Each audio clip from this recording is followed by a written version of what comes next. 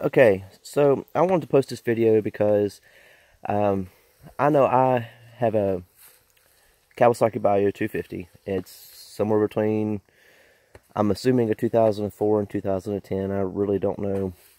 I just recently found the VIN number on it, and I haven't had a chance to do some investigating to figure out if I can find out exactly what year it is. But I had posted a couple of videos because it wouldn't run. And, you know, the motor would turn over and everything, but all it would do is make a clicking noise. Like the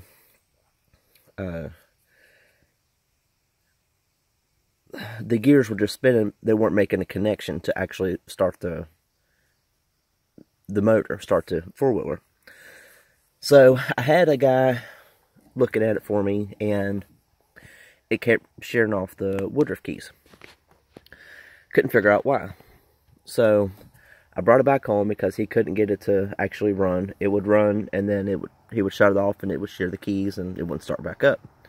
So it's kind of the same deal a couple times, and I told him, no more, because I was paying around $4 a piece for a Woodruff key, which it looks like a half of a moon. Just to kind of give you guys an idea.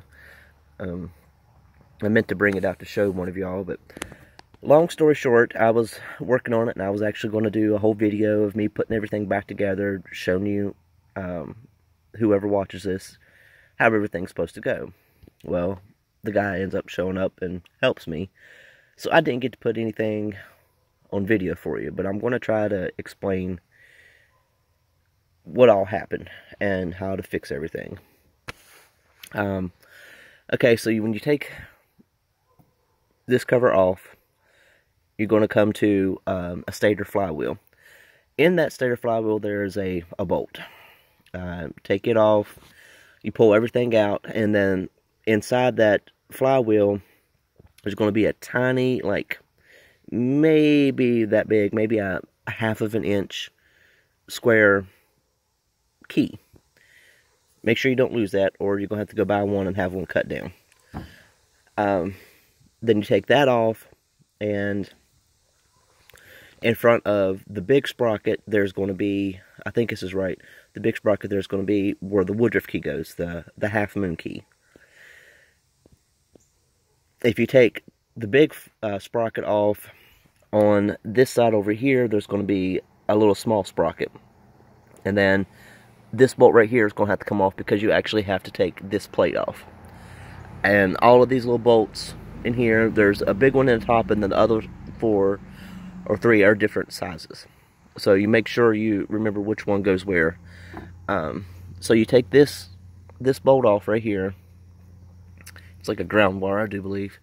You pull this plate off, and that's where your big and little sprockets and stuff are. Behind the big sprocket, there is what looks like a gold or a copper washer. It's not a real small washer. I'm telling you all this because I took everything off and cleaned everything. This is another thing I found, and I saw this on another YouTube video, which I'm thinking that it helped as well. So I'm going to tell you guys too. Took everything off. The bolt, the rod, or the spindle, whatever you call it, inside that, where the sprocket, the big sprocket attaches onto, it slides onto. Make sure all of that is completely dry. No moisture, no nothing. And then get you some grinding compound. Okay, well, I thought I had my grinding compound out here, but I don't. I was going to show you guys. It's it comes in a little tube, probably about 4 inches long. I got mine at my local Advanced Auto stores. Usually, I think Lowe's carries it. I don't think Walmart does, but I know AutoZone and Advanced Auto usually sell it. It's like $4, $5 a tube. I put some of that on there, and then I took I put the flywheel, the stator, back on, and another YouTube video said that you put that on and you rotate it counterclockwise for a minute. Well, I did this, and I noticed that it was catching. So, after a minute, I took it off, cleaned the stator, cleaned the rod, whatever you want to call it. Sorry, I don't know the exact name for it at the moment, but I cleaned them off really good. I reapplied the grounding compound, did it again, it caught more. So I ended up doing that 3 separate times before I actually put it on, and it actually spinned freely without catching. So I cleaned it all off again, made sure everything was completely dry, and then I started putting everything back together. Make sure you put the gold or copper looking washer first behind the big sprocket, because if you don't, it's not very thick, but this will not go back on. It will not seat properly if you put it in front of the sprocket. Put the sprocket back on. There is a bushing. I put it on, and then I think I had to put the little sprocket on this side. I had to put it on, and then the flywheel, the stator went on.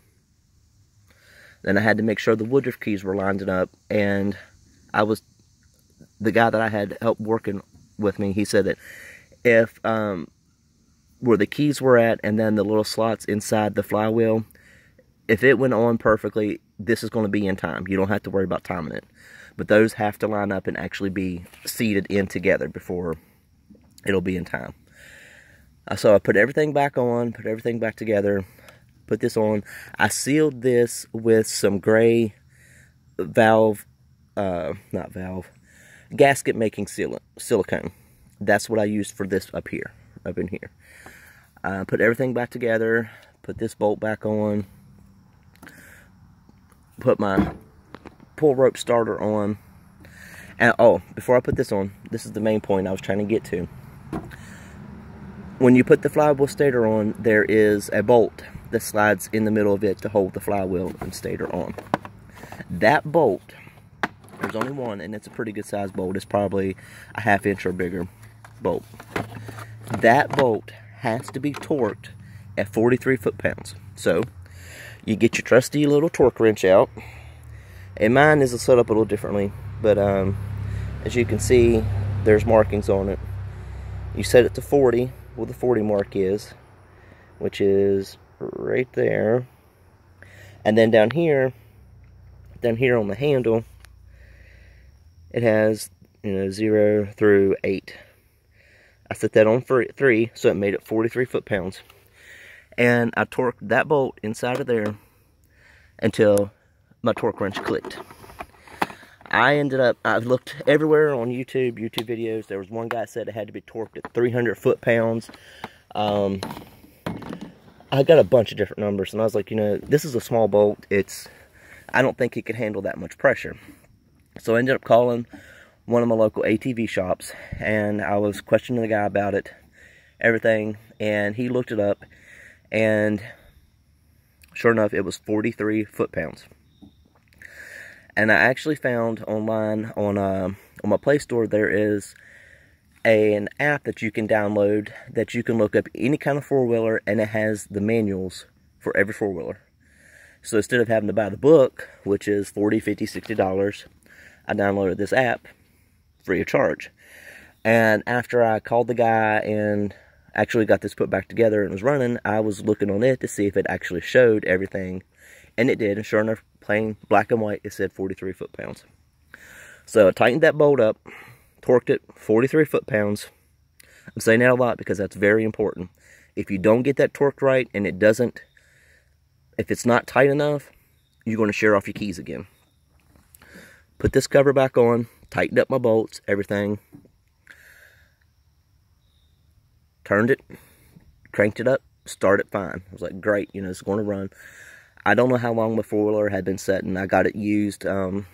Just luckily I found it. Got a really good deal on it, so I thought that, I figured I was going to have more problems than what I have so far with it. So, cranked my four-wheeler up, ran. Great. I was kind of afraid to shut it off because I was like, oh, that's when he said he had all the problems with it. So, shut it off, waited a few minutes, cranked it back up, started up again. Took it up the road and ran it, and after it got hot, it smoked really bad. Well, when I had to have it turned on its side to work on it, I jacked it up, you know, one of those little backwoods rigging kind of things where you could actually work on it. Because I had to, you know, that's another thing. You got to leave it, this four-wheeler, put it on its side so the oil will drain back down so you can get this dried out inside of here to keep the oil out where you need it to keep it out from. Don't try to work on it setting up like I have it now, setting on all fours. It won't work as good. So we took it up and I was running it a little bit. Started smoking really bad. Well, before I ran it, when I put it down and everything, I couldn't see the oil inside the little glass piece over here where you check the oil at, which is right down there. Right there. Couldn't see the oil, so I thought it was low. Come to find out it wasn't. It's just where it hadn't ran down. So I overfilled it. It smoked really bad, and pretty sure the oil got burned in it because I went to empty some of it out and it was horrible. So anyway, ran it a couple more times. We actually took this four-wheeler on about a 4-hour ride. It's probably been a couple weeks ago now because I haven't had a chance to make a video to tell you guys about this, which I've been really wanting to do because I know it was very helpful for me. And it actually worked. So we took this four-wheeler on about a 4-hour ride. Ran great. No problems. It's got a little bit of tweaks in it where, you know, we need to adjust the idle and the brakes and stuff like that. Simple little things from where it's been setting. But the four-wheeler runs great. Never had a problem with it. Every time we shut it off, it cranked right back up just like a new four-wheeler. Didn't hesitate, didn't grind, nothing. And there's a video that I posted that, well, I haven't posted it yet, of the four-wheeler ride. I'm going to post it after I do this so you guys can, if you hang around and watch my channel, you'll be able to see this four-wheeler running and see that it actually does work. So, anyway, I hope this is helpful for you guys, gals. If you have any questions, please make sure you post them below. Any comments, post them as long as they're nice. Don't be rude and negative and mean and all that crap that I see a lot on YouTube videos and everything. And there's no sense in all that. And if you really want to hang out and see what's going to be happening on my channel, make sure you hit the like and subscribe button. I'd really appreciate it. Alright, thanks for watching.